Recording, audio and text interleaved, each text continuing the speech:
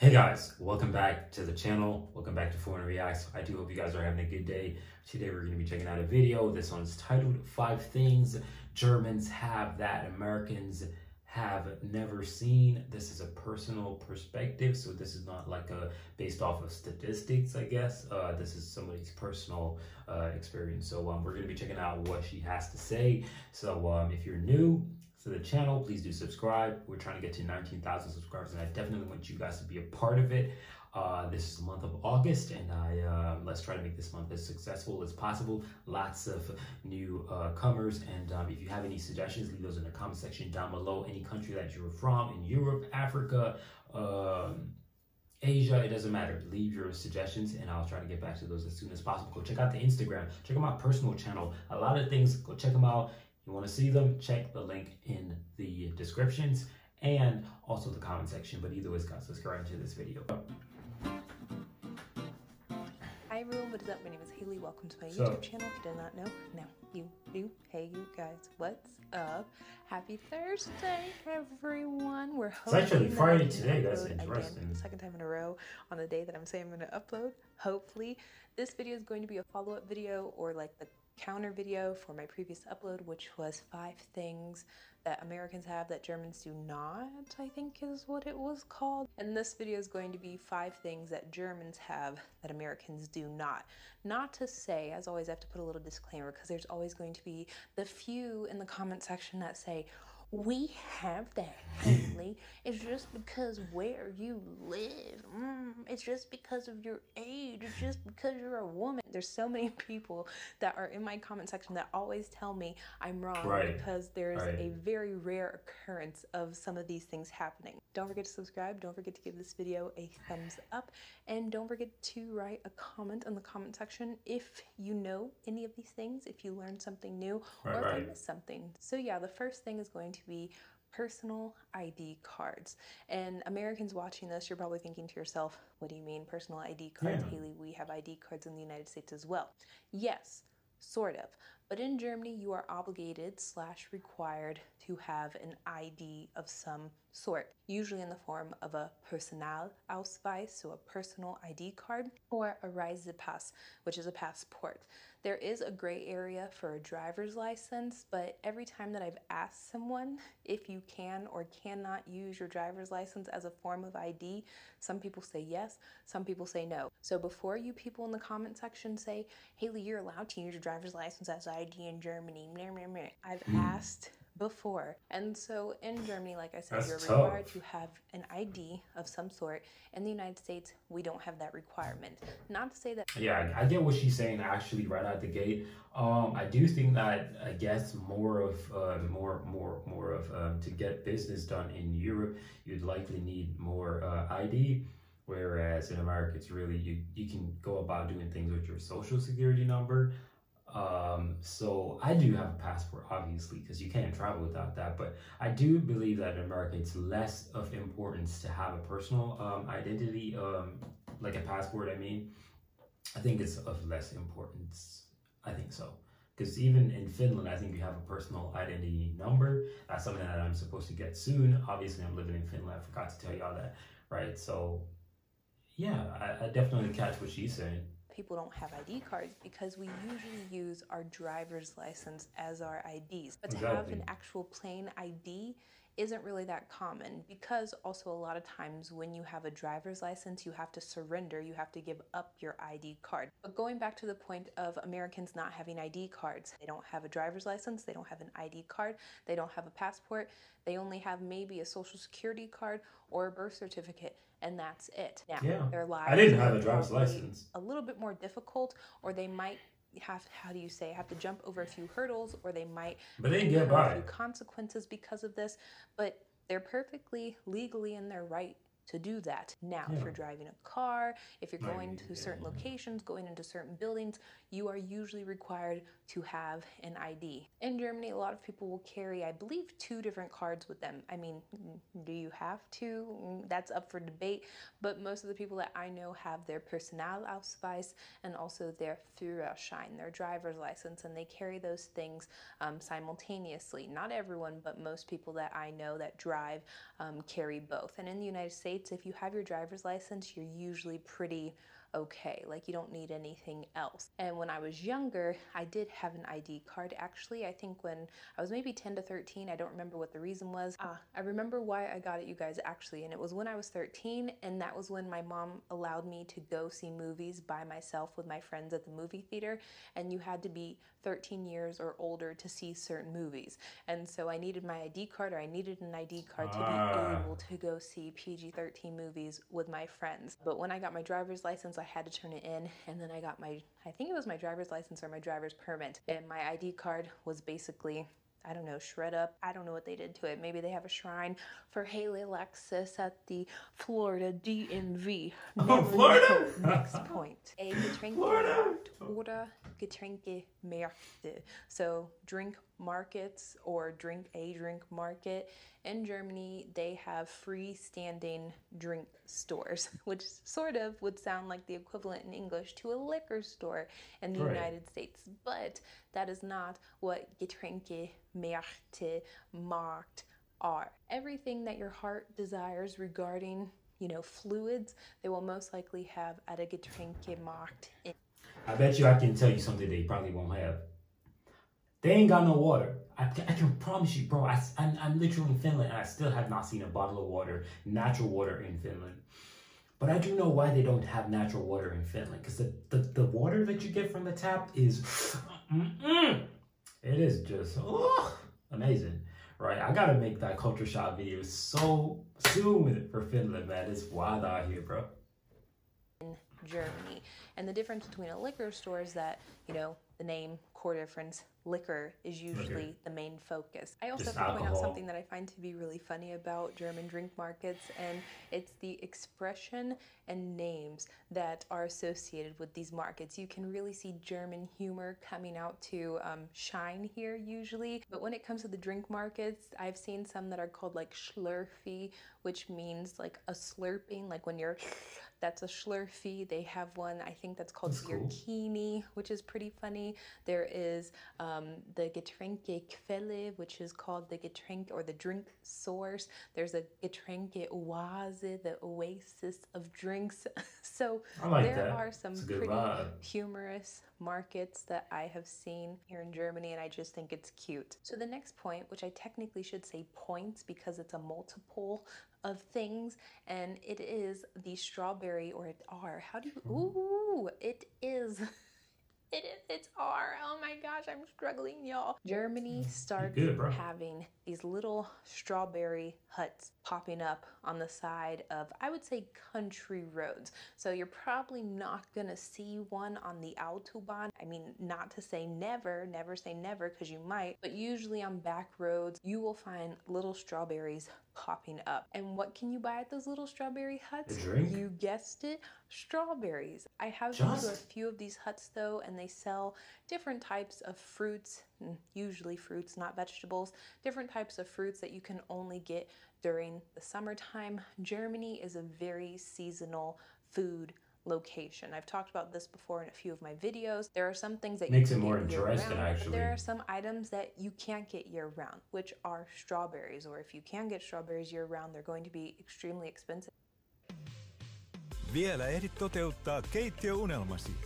Saat Epokeittiöt kesäaleista puoleen hintaan joustavalla kuukausierällä.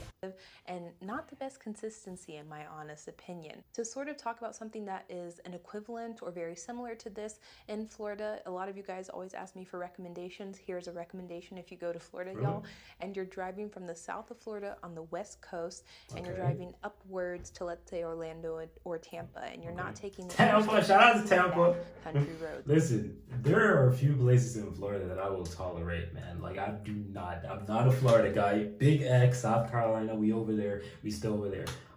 Florida is cool, but man, the sun just hits different in Florida compared to South Carolina. Matter of fact, when I was in Florida for Christmas, I've never spent Christmas in Florida before, wintertime. I've never spent that in Florida before. Bro, that thing was hot. I mean, in Christmas, it was hot. I was like, what the heck is this? Right? It was a so different experience. And before I actually spent Christmas in Florida, I was in New York. And I mean, it was a total difference because New York felt like South Carolina when it's winter time. Just that New York would get a little bit colder than how South Carolina would, but at least it has a winter, bro. Like Florida ain't got nothing, man. Florida is nice and everything, but it's just not my state. But shout out to Tampa because Tampa actually does get a little bit cold sometimes. But the rest of Florida, bro, like Miami, Fort Lauderdale, bro, like nah. I always recommend that to people. I think it's a lot prettier to drive that route. So you're going, let's say 41 or 75, you're getting off going on to 80 or 81, then you're going to 27. Now on, I think it's 80 or 81, I don't know exactly, you guys, there is this little guy that sells fruits and vegetables on the side of the road. The best salsa in the whole state of Florida. I will fight you guys. It is amazing. It is wonderful. It is delicious. And I know there are a lot of places like this, let's say in Florida, in the United States. So I think those would be our strawberry huts. They're just not as cute as strawberry huts because a strawberry looks so freaking cute in human form. So the next point, you guys, is going to be something that every single foreigner that has ever come to Germany talks about, because it's not necessarily a concentrated Germany point, but it's very exaggerated in Germany, and it is the gym shoes versus outside shoes.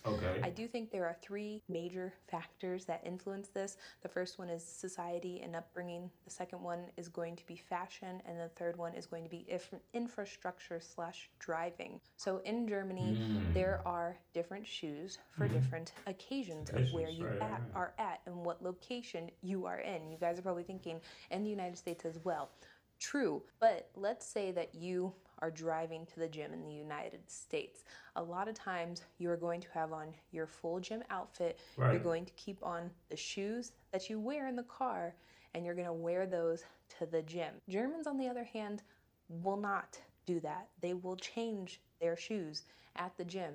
Even if it looks like they have on sneakers and workout shoes, they will still change into their inside workout shoes. In Germany, a lot of times you're gonna have to walk on sidewalk, in the mud, in the dirt, through leaves, through branches, through grass, on public transportation. You have no idea what you're walking through, or how do you say, the probability of you walking through nastiness is more likely in Germany than in the United States. Not to say that one is dirtier than the other. It's just you're spending a lot more time on your feet, in my opinion, in Germany than in the United States. And so that is the driving factor. Moving on to the fashion factor, because I think this is also something that is very different between the United States and Germany, is the simple fact that walking around and living your life in workout clothing is quite normal. Waking up, changing into leggings, a sports bra, sneakers, and a tank top, and wearing that from morning to night, and even wearing that to, let's say, dinner, that's common in the United States. And so moving on to society and upbringing. From an early age, and I think this is the biggest, chunk of why this happens. In your house, you will get socks or shoes that you can wear instead of the shoes you wear outside. And moving on to daycare, you'll usually get slippers, house shoes, or stopping socks that you can wear in your daycare. And usually you'll come to the daycare, you'll change your shoes into your slippers. From your slippers, you'll change into your outside shoes, and then you'll go play outside. Then you'll come back to the daycare, you'll change back into your slippers, and then once it's time to go home, you'll take off your slippers and change into the shoes that you brought with you when you first got to the daycare. Some parents allowed their kids to use the same shoes, but it wasn't uncommon for parents to have an actual dedicated working out pair of shoes. Actually, I knew parents that would have the inside working out versus the outside working out pair of shoes, and then the shoes that they gave their kids to wear every day that were usually a lot nicer and cuter than the working out shoes. There would be kids with 4 or 5 different pairs of shoes that they had at daycare, you guys. It was mind-boggling to me. Then you go and get a little bit older and you start having PE classes, or you join a sports club or something like that. You are usually required to have different shoes, and if you don't have different shoes, you'll be required to run barefoot or you'll wear socks. And so this is just something that is very repetitious in Germany. It is engraved in people's brains. Even Mike, where he puts his shoes on and then he forgets something inside, and you can literally see the invisible wall that he hits when he comes to the door and realizes that he has his shoes on. and he doesn't want to go through the door. It's like something's pulling him back and holding him back or preventing him from entering. And it's literally just his like internal, I don't know, watchdog barking at him to take off his shoes. Right. The last and final. That totally makes sense. I actually do believe that is a thing in terms of with Germany, because I think it's the same over here in Finland. I think it's practically just a universal thing in Europe, generally speaking, where shoe inside is totally a big no, right? So it's definitely relatable to me, because what the heck, Finland has it too, man. Put that battery on charge. Camera died. Either way, we're gonna keep going. You guys is going to be something that I think is pretty funny because of the backstory behind it. When I first got to Germany, I live in Bavaria. I have to emphasize this because it's a little bit more common in Bavaria than other parts of Germany. I came to houses, and all of the houses and even apartments had chalk on the door frame or above the door frame, and it looked like this weird magical equation. It's like an equation. Harry Potter. I don't know if I would find in a Harry Potter book, and I honestly. It actually does look like an equation. That all houses were getting the same construction work done at the same time, because it usually happened, I believe, after January 6th. Basically after Christmas this happened, and I'm like, does everyone know the same construction worker here? What is going on? Come to find out, the equation actually means, y'all, I'm trying my best here. 20 is the beginning of the year, or like the beginning of the, it's not a century, a millennium. We're in the 2000s, y'all, that's a millennium, right? 2000, and then the star is the Star of Bethlehem, and then you have the 3 crosses, which is the Trinity, so the Father, Son, the Holy Ghost. Then you have C and B, which the 22 is the current year. There is a debate. I'm not here to debate with you guys. I'm just here to give both sides of the story. Some people say it means this word on the screen, which means bless the May Christ bless his home. Oh, okay. House. And other people say it means the 3 wise men, which is Casper, Melchior, Balthazar. And then the number at the end is the year that we are in. So it would be 20 star C plus M plus B plus 22. But in the United States, we don't really have this. There are some denominations. I believe it's a Catholic tradition, and so it's not that common to find it in the United States. What my mom did, and I know a lot of other people that do this as well in the United States, when they build their home from the foundation ground up, before they put the cement down, there was like this foundation of rock that you could write on. And so my mom took a marker and she wrote her favorite Bible verse on the foundation of the house, and then the cement went on top, and that was basically to like solidify that this house is blessed, which I don't know what kind of blessing it is, because there are a bunch of spiders in that home. It's the blessing of arachnophobia for Haley. But I do feel like this is something that is very common in southern Germany, right, and you probably won't find it that often in the United States. Not to say that everyone in southern Germany is extremely religious, because that is not the case. I know a lot of people that do this that are... And I don't really consider that religious. Like, I don't consider that religious. Like, I think I'm less sensitive to religion in a sense compared to the relatively other people. I think I can wrap the video up right now, but I think I'm less sensitive to religion compared to a lot of people. A lot of people, they think if you say thank God, that means you're religious, but I don't think of that as religious. Religious, it means you have to be having a relationship with a particular God, whether you're Hindu, Christianity, Jewish. You have to have a relationship. That's what I consider, religious, because I can't consider myself taken if I just went on one date. Like, it doesn't make any sense, you know what I'm saying? Or I see a woman and I'm like, okay, I want to marry her. I can't consider that, a relationship. You get what I'm trying to say? So that's my perspective of that. I don't really think, I think the word religious is thrown around so much that it's like such a, whatever, but it's beautiful. I like that, actually. I like that. It's really beautiful. It's a good thing to do. I think it's really good to do, speak positively over your life. You know, I like it. I like it. Even the thing that she said about writing on the stone and stuff like that, I like it, because there are a lot of good Bible verses. Probably most of y'all don't read the Bible, but there are a lot of good Bible verses, man. I'm telling you, you read that thing, you're like, man, I feel motivated. But either ways, man, we out of here, guys. Leave a like in the video and subscribe. I really appreciate you guys for watching. I'm out of here. Peace.